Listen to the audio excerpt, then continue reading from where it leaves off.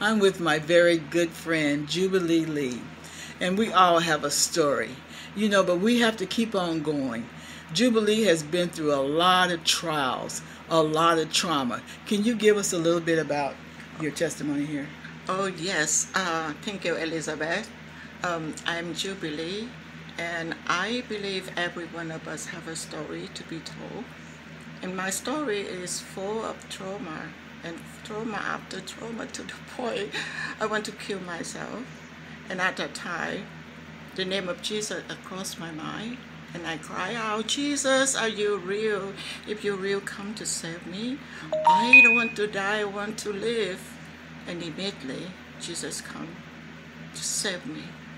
And a minute ago, I was about to die. A minute after, I alive, not just survive, but I lived abundant life. So my passion for you is we have a life to live. We have a future to hope for. So come to Jesus.